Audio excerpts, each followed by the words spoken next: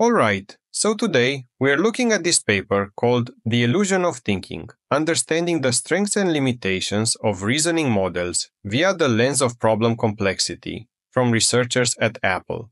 The paper tackles what I think is a really important question about these new reasoning models like OpenAI's O1, DeepSeek R1, and Claude's thinking variants.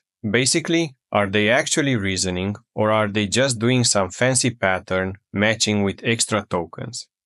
The core idea behind large reasoning models is that they generate these detailed thinking processes before giving you their final answer, and they've shown some pretty impressive results on reasoning benchmarks. But here's the thing. The authors are asking whether these improvements come from actual reasoning capabilities or just from having way more computed inference time, plus potentially being trained on the benchmark data.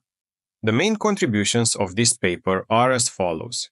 First, they design controllable puzzle environments that let them systematically vary problem complexity without the data contamination issues you get with standard math benchmarks. Second, they identify three distinct performance regimes based on problem complexity. Third, they show that reasoning models hit a scaling wall where they actually start using fewer thinking tokens as problems get harder, which is counterintuitive. And fourth, they analyze what's actually happening inside the thinking traces to understand the reasoning patterns. Now, let's talk about how they actually test these models. They use 4 different puzzle environments. Tower of Hanoi, which is the classic disk-moving puzzle. Checker jumping, where you swap positions of colored checkers. River crossing, where you must transport people or objects across a river using a boat with limited capacity while following specific constraints about who or what can be together. And Blocks World, where you rearrange stacks of blocks. What's interesting about using these puzzles is that you can systematically control their complexity. For Tower of Hanoi, you just add more disks. For checker jumping, you add more checkers and so on. And you can verify every single move with a deterministic simulator to check if the model is making valid moves or not. Now, the authors compared reasoning models with their non-thinking counterparts under equivalent inference compute budgets.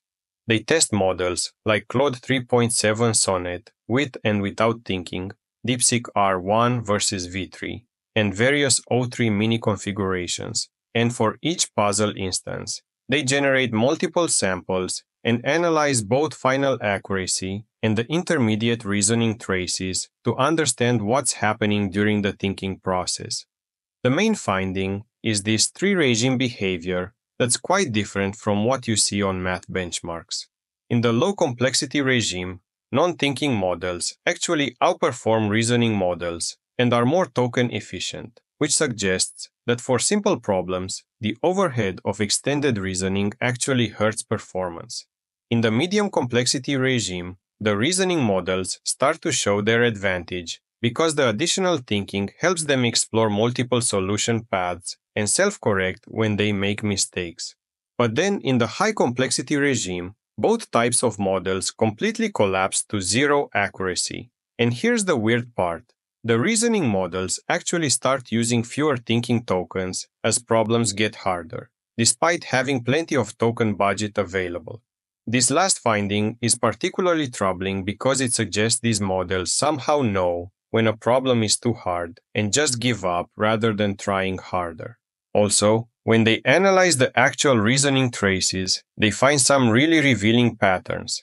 For simple problems, the models often find the correct solution early, but then continue exploring incorrect alternatives. This overthinking phenomenon wastes compute and sometimes leads them to second-guess correct answers.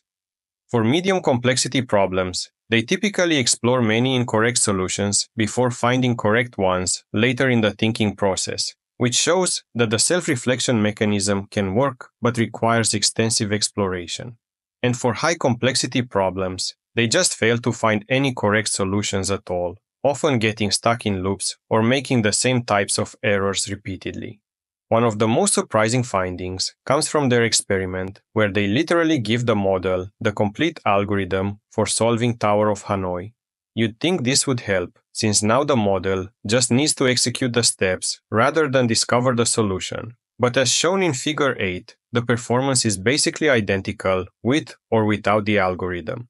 This really drives home that the limitation isn't about not knowing how to solve the problem, but about the fundamental inability to execute precise logical steps consistently, which is pretty concerning for systems that are supposed to be good at reasoning.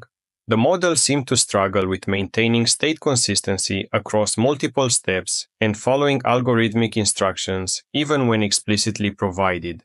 Another weird finding in Figure 8c and 8d is that models show very different failure patterns across puzzles. Claude can make over 100 correct moves in Tower of Hanoi before failing, but can barely make 5 correct moves in River Crossing, suggesting these models might be relying more on memorized patterns than actual reasoning.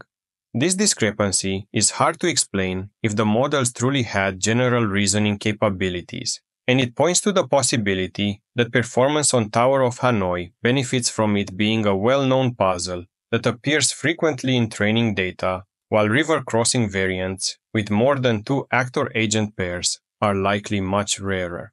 Now let me tell you about some limitations and my thoughts on this work. While the puzzle environments allow for very controlled experiments, they're still relatively narrow compared to real-world reasoning tasks, and the authors acknowledge they're limited to black box API access for most models, which prevents deeper architectural analysis.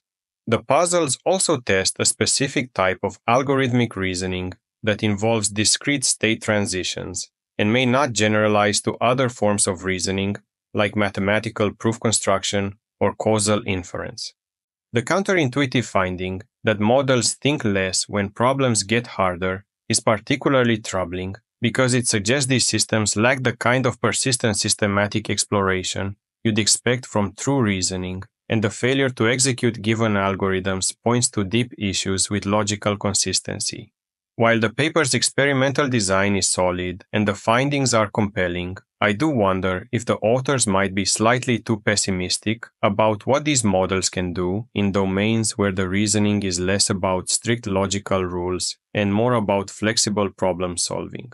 Overall, while the reasoning model hype train keeps rolling with each new release claiming better benchmark scores, this paper provides much-needed systematic analysis, showing that we are still far from models that can truly reason in a generalizable way, and that the thinking in these models might be more of an illusion than a revolution. The work raises important questions about whether current approaches based on reinforcement learning and extended chain of thought are sufficient for achieving genuine reasoning capabilities, or if we need fundamentally different architectures and training methods.